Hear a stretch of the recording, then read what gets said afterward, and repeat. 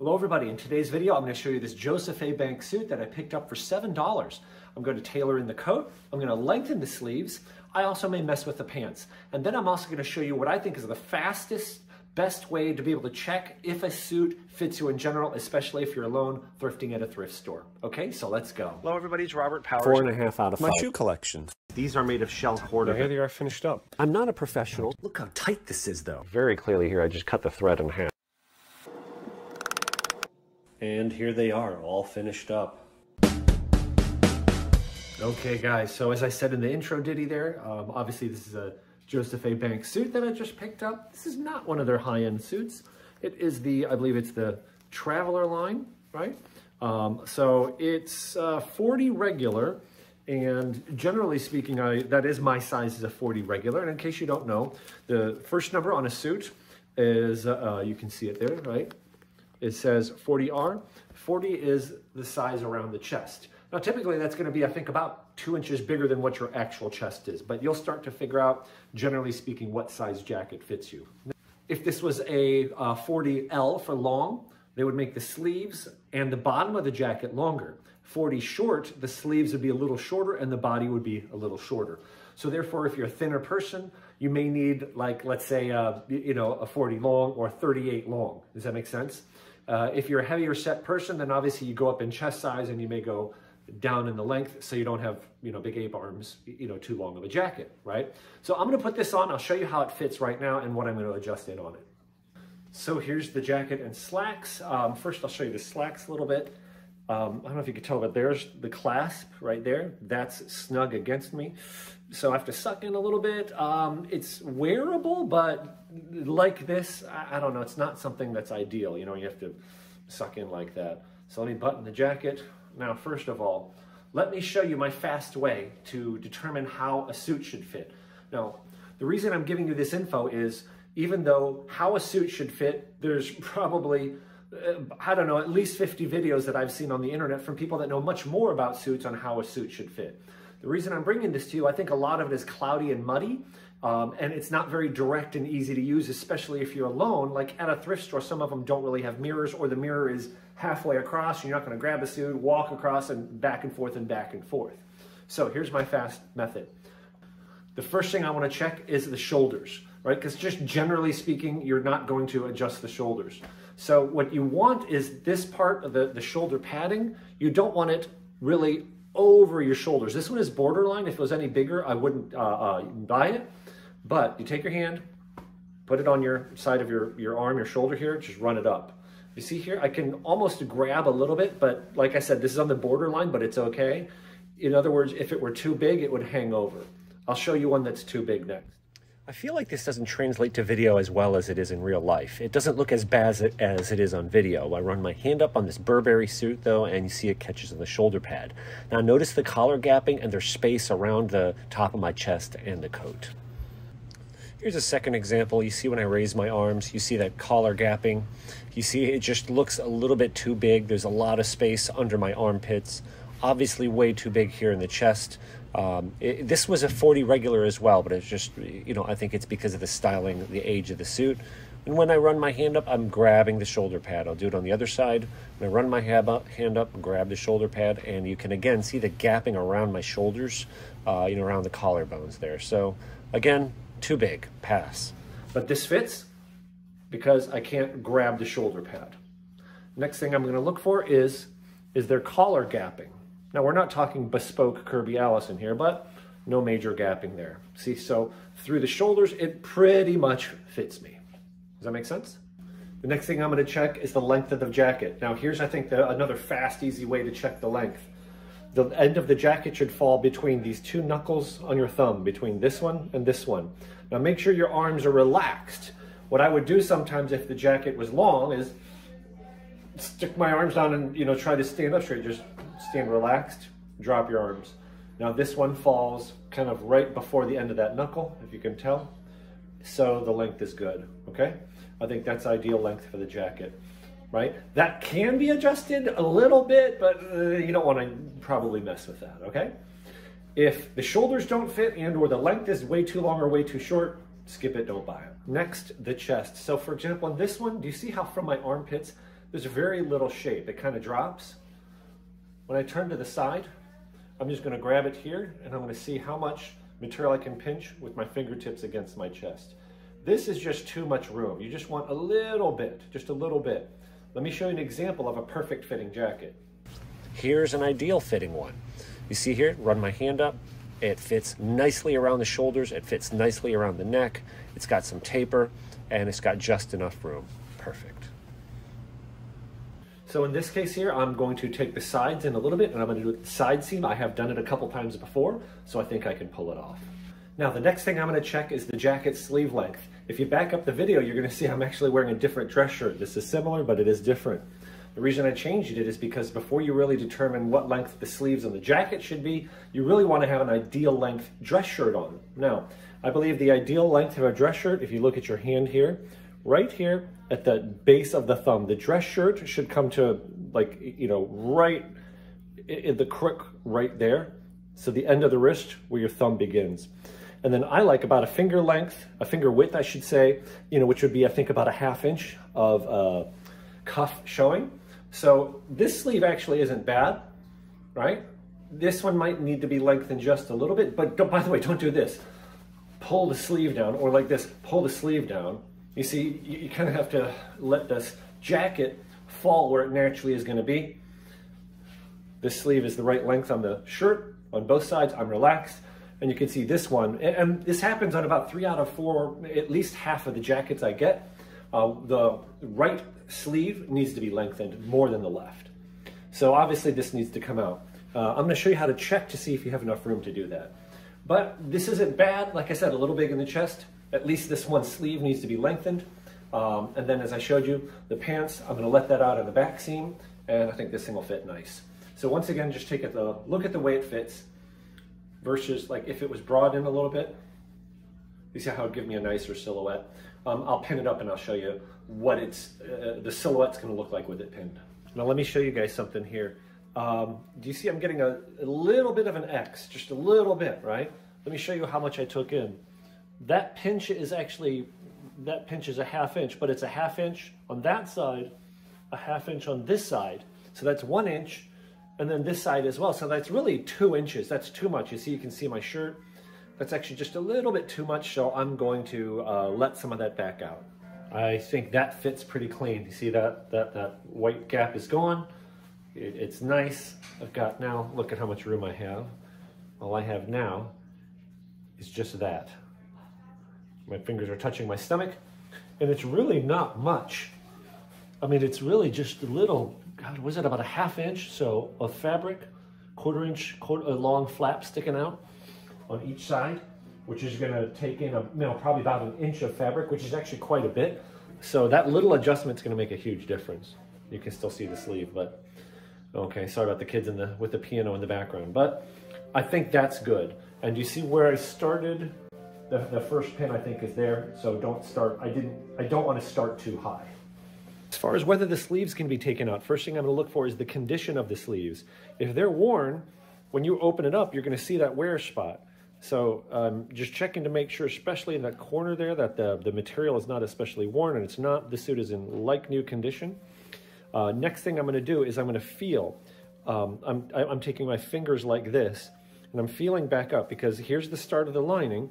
I'm going up past the lining, and I'm feeling right, I know you can't see it on camera, but I can feel it right at the end of my fingernail. So it goes up to about there, which means, you know, if I've got about that much fabric, I can, you know, let out. I've got a good inch, maybe 1.25 inches that I could let out and still have enough fabric to fold under and, you know, grab that lining, okay? So I think that's going to work fine. These are not functional cuffs. Which makes my job easier. If they were, you really can't do this. That's a whole other ball game. All right. And I've only done that once before, lengthened sleeves, so this will be kind of fun. So first, I am opening up the seam here between the lining and the bottom of the jacket on the back. Purpose of that is so that you can turn the jacket inside out, because you have to have it inside out to work on it. So I was actually taking a look at the seams that I'm going to be sewing. I actually turned it right back outside, right side out, removing the pins and marking where the pins were with the chalk line. That chalk line is going to be how much material I take out. and then measuring to double check. Those measurements will be transferred to the inside. So let me show you what I have laid out here. So I'm starting up here at the armpit. I'm kind of pulled the pins out, marked, you know, where the pins were basically. So I'm starting right up here at the armpit, if you can see. And if I basically see where this is about all in, it's at about 6 inches. So I go from 0, tapering into at 6 inches. I've got about 7/8 of an inch material removed from the seam. Now, I also went from the bottom up 6 inches and then another 6 inches just to give me some reference points. And it's close to the same, about 7/8 of an inch of material. Here, I guess, yeah, 7/8, you know, and I'll see if I go dead straight or taper it out a little bit. So tapering it out a little bit is going to give you a little bit of more waist, a little bit, I think, what they call skirt, you know, where it comes out a little bit. And kind of the same thing on both sides. Okay, trying to be conservative. I don't want to take out too much material. Okay, so where I'm at now, I got the seam ripped open. Apparently, I may not have recorded that, but so those are those, I put marks 6 inches from the bottom. That one is 12 inches from the bottom. That one's 6 inches from the top. And I measured how far in, and I'm transferring those measurements to the inside. So now I need to go from the seam 7/8 out, from the seam here, same thing, 7/8 of an inch out, and here from the seam about 7/8. And that was that mark was 6 inches from the top. So that seam, you can see where it starts right there. That mark, you can see it there.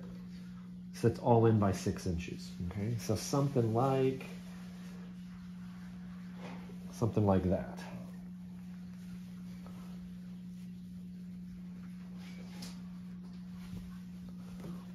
That's where I need to sew. Okay. And so you can see here the seam has been taken apart, and now I'm pinning it back up where the new location is going to be. You can see that extra fabric, you know, kind of hanging over. There's a little spot there that I didn't completely separate. It's not as easy as it looks when you get down towards the vent area. The vent gets kind of confusing, but... So spooling the sewing machine back up with some black thread because it had white in it. You want to match the fabric. And here we go to sew. Well, I made a mistake here. The mistake I made, these pins should be going the opposite direction. Yes, it matters.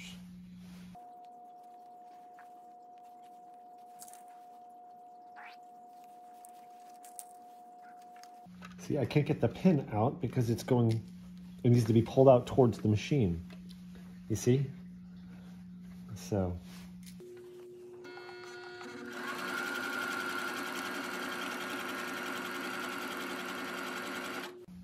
See, now this one's facing the machine, so I can just pull it out.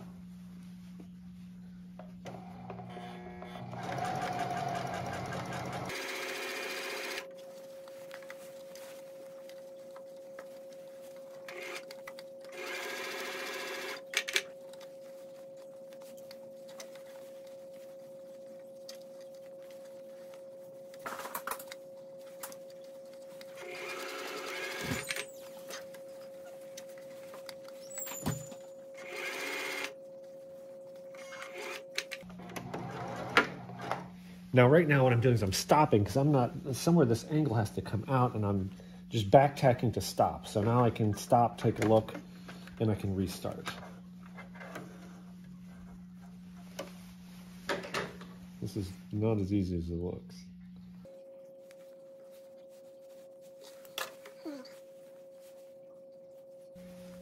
That corner there was a little bit too much, but it's basically, I think I basically got it.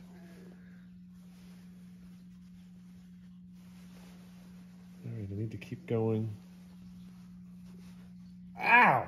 Fudging a stick.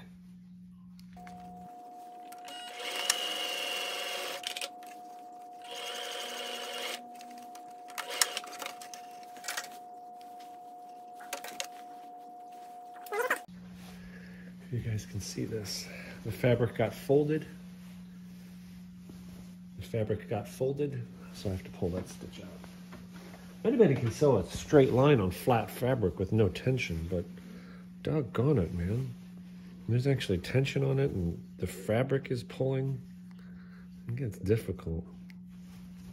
All right, it wasn't pretty. I got it apart, that fold out. I did rip the fabric in 2 places. One there and one there, but I'm hoping it'll be not on the part that shows. I'm keeping my fingers crossed. This is frustrating. Okay, I think I got that end stitched. That was difficult. See, the fabric, it's like folded under, you know, and it's a kick out, so I don't know if you can tell. Stitch line goes down and kicks out. I know it's black on black here, but let's turn this inside out, see what I got. All right, that came out pretty clean. There's the armpit, you can see here. Obviously, you see the bump right there? That's because it needs to be ironed. Not bad. Okay, now I got to figure this part out here. I'm going to see if I can wrap my mind around what I'm going to do down here at the bottom. Is there just going to be more overlap between the coat tail and the outside, or do I actually have to re-sew something here? So let me get my mind wrapped around that, and I'll come back. Okay, so we have the vent here, right? So that's where the old vent was. I think all I really need to do is iron, you see this here? Instead of, let me get the camera closer. So that's the crease from the old vent. So it's gonna be more like this. And then I probably need to, you see there? So from that crease, the old crease, which is here. See the new line? Let's continue it straight down, but what it does now is it makes too much, the lining is too far back. So I think I probably have to, I don't know. Maybe I can double it up. I need to figure out what I'm gonna do with the extra lining material. I think I have it figured out. So once again, here's the old vent.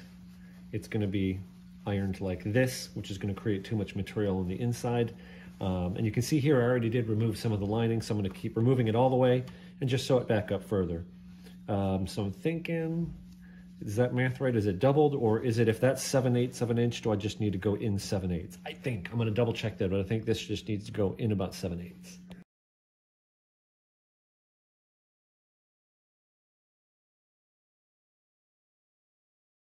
I've got it inside out, and this is that line that needs to go to there. Needs to go to there. So I think first thing I'm gonna do is I'm gonna take it downstairs and iron that in. I just may have found a deal breaker. I don't know if this hole was there or if I screwed it up. This is the tail of the coat. This is the middle of the back. I don't think that was there when I got it. I think I just ruined this jacket. Damn. All right, guys, here's the real deal. I'm frustrated and I'm pissed. I know what that hole was. I probably picked a hole in the fabric when I was undoing the stitch on the bottom. I've actually enlarged it. I cleaned it out. Here's how much, first things first. My business mentor taught me this, be, do, have. The world, kind of the consumerism world will kind of want to teach you that if you have this, have the nice car, have the nice clothes, then you will be like wealthy people. You know what I mean? Be, do, have. Okay, I messed up that explanation. Be, do, have. The consumer world tries to teach you that if you have the nice clothes, that you will do what rich people do, and you will be rich. Well, that's not true. If you become the right kind of person that provides value to other people, okay, you will do the right things and then have as a result the wealth. Well, how does this apply to clothes?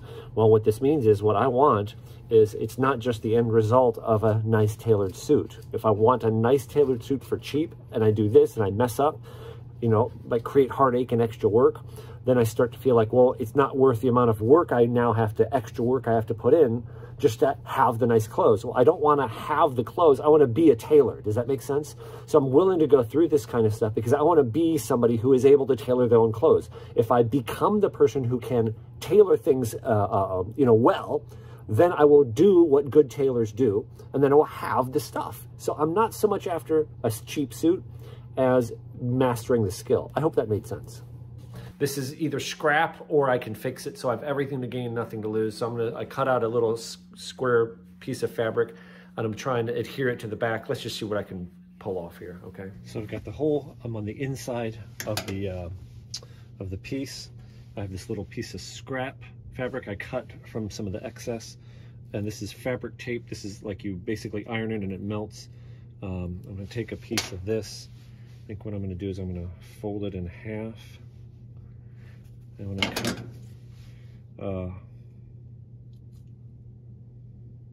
I'm basically trying to cut a hole in it about the size of that hole.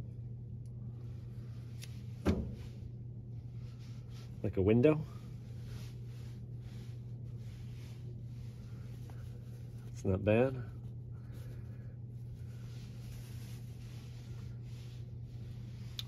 Then take the piece of fabric. I can figure out, I think. By the way, it does have direction. I don't know if you can see. Right? I think the direction is kind of going that way.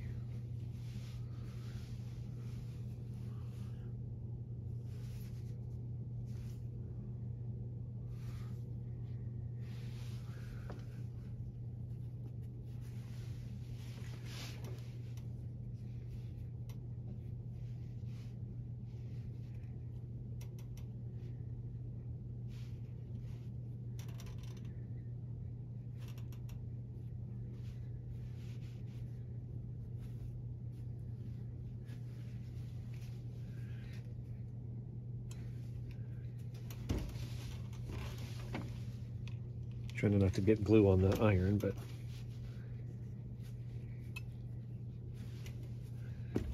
that's how it's melting. Hey, you know what? Holy crap. That's not bad. I mean, this is in really light, bright light. Camera's about 8 inches. I think I might be able to clean up some of those frays sticking up. Wow, that's not bad. Huh, I think I'm gonna keep going forward. This isn't gonna be one of my best jackets, but man, for a beat it up daily wear jacket. I've got it set up here. You see the, it's moved in. The old stitch line is where that white line I kind of traced over it. That's the new stitch line. I can see it, I don't know if you can, but I can see the holes there. And here we go.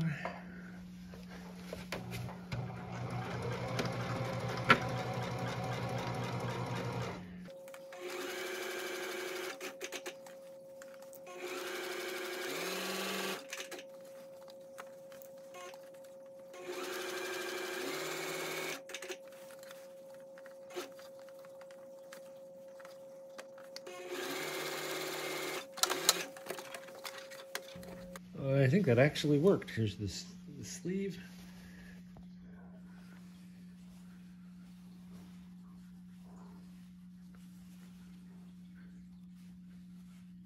Huh. All right, got to close up a little bit up in here. There's a little bit more to close up, but it's working.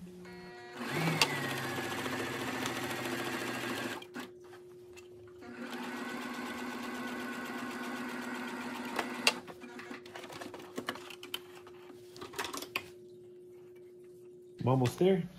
That's the seam that I just did. And you can see here, I think it's gonna lay nice. I need to close up the bottom. And there's just a little bit left here that I need to, pull together. All right, let me show you guys where I screwed up, okay? Again. So here's the tail of the coat, right? Vent, collar. And if you turn this up, because this fold here was here, came in 7/8 and 7/8. That is what, 1 3/4 inches. I now have 1 3/4 inches too much lining material, you see? Duh. So what I should have done was when this came in, I should have not sewn the same line. I should have sewn in, I guess that would be, I think it'd be 7/8 further in on each side. So I could take it back apart, but I think I'm gonna cheat on this because it's a lining, you know what I mean? I mean, if this was like a Brooks Brothers jacket or something like that, I'd do a better job, and I think I'm gonna just like put in a pleat in the back here like that to hide it. I'm not sure yet, I'll figure it out. Okay, so here's where we're at. My fingertip is touching, so that's all the material I have. See, now I've got some taper, some shape. I'm going to show you that it's not perfect, guys. I mean, definitely not. I don't know how much you see. I think here it doesn't lay very well. This could have been done better here, but and I don't think you can see. I don't think you can see that hole. It could be better here. There's a little bit of pulling. You see that? So obviously you see a little bit here because I'm, wearing I'm not wearing the matching slacks. But next, what I need to do is the sleeves. So this shirt I think does fit pretty well. This shirt might be a tad long, so I think I'm gonna go, if this shirt were ideal, I'd stop where that purple line is. But I think on this sleeve, I'm trying to angle the camera. This sleeve I think I need to add 1/2 inch. And on this one, again to that purple line, this one I need to add a full 1 1/8 or 1 1/4. No, 1 1/2. 1 1/2 and 1/2 inch. 1/2 inch on the left, 1 1/2 on the right. Let's get to lengthening the sleeve. First I have to take apart this, I'm not sure what you call it, but this pleat here where the buttons are, opening that up, and then removing the lining from the end of the sleeve. Just be careful here when you're lengthening, you need to add material so you don't want to poke a hole. And then now I'm measuring to see how much 1 1/2 inches is going to be, just to make sure that I do have the material to actually add in. Okay guys, so here's where I'm at. I need to unfold this cuff, and there is enough room. There's over 2.5 inches, but I'm gonna have to put all the buttons back in. You see how the cuff, they sewed the buttons through, so oh well. Well, first I think, I'm not sure what these buttons or these stitches are holding, but I need to undo them. Yeah. So let's get these out.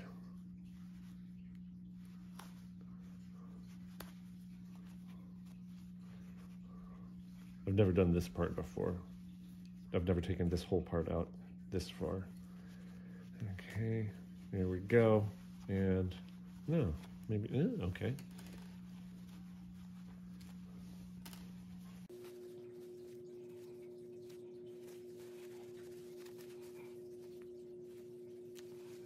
Maybe that last button could have stayed, but it's coming off too. All right, maybe it's not. Maybe we're leaving it. We just need to be able to open this.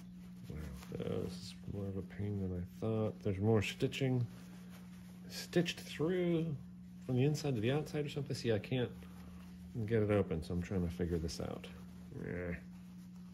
I'm sure this is one of the differences between a well-made jacket and a poorly made jacket. A cheaper jacket is cutting corners like this.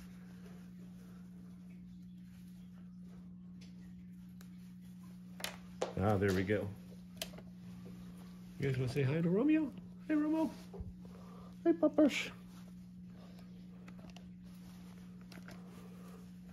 Okay, great. Now that's apart. You see my battle here? I'm learning. So here what I'm doing is preparing the sleeve. The ends of the sleeve either came apart or weren't really sewed together. Now I'm taking it to the iron to iron out the old pleat and straighten out the fabric so that I can, have it lay flat, and you also don't want to see that crease on your sleeve. Now this part here is basically getting the machine ready, and this is sewing up, like I said, this is the gap that runs up and down the sleeve because it wasn't sewn all the way together or came apart when I was taking it apart. In other words, the front and the back of the sleeve kind of came apart, if that makes sense. I'm not putting it back together yet. So back downstairs, now I'm sewing in the new crease where I want it. In other words, the end of the sleeve, I'm ironing it over, and I'm using a little bit of that fabric tape, the ironing fabric tape, to keep that end of the sleeve folded over. So more heat, more ironing. It would have been better, actually, I think, to have something round to iron on here. Is something I figured out later, but it worked. Okay, so this sleeve, I didn't attach the lining yet, but I'm checking the length. And we're good. 1/2 inch over here.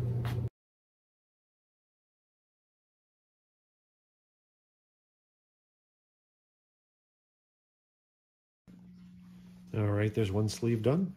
4 buttons. Lining stitched. I already checked the sleeve length. And you can still stick your arm through and the lining's not twisted. So one more to go, 1/2 inch on the other side. All right, guys, I was almost gonna just cut this video out, but I just wanna show you. Some of you guys, I think I'm smart and brilliant, and sometimes I think I'm the stupidest person on the planet. I just sewed that. Did I just sew that? Anyway, I sewed the wrong sleeve. Ugh. Okay, now I got the correct side stitched. Ugh, that wasn't bad. Right? I think it's pretty good. There's a little bit of tension right here. I'm going to iron that out. I think. I'll figure it out. I think I'll be able to iron that out, but you see there's a little bit of tension in that. If I iron it flat, I think it'll be okay. And I got to get that glue off of there from the tape. Next, I'm going to let out the back seam here, and that happens right here. And there's a decent amount of material here, actually, if you can see. I can easily add probably 3 inches. I can easily add 2 inches. I need about 2.5 inches. So the back seam isn't too difficult once you've done it once or twice. The most difficult part is getting it apart without poking a hole in the fabric, because again, when you're letting something out, you need to preserve the fabric. So that's just being very careful with the seam ripper. And I always go down 8 inches, make the new line, and I know this is kind of going quickly, but I mark the new line, tapering it in from 0 to, in this case, 2 inches, and you want it all in before you get to the belt line, then sew it back up. You can see there's the old one. You can still see the threads there. There's the new seam. I put in 1 inch on each side, should be 2 inches bigger. Now I gotta go iron all that out.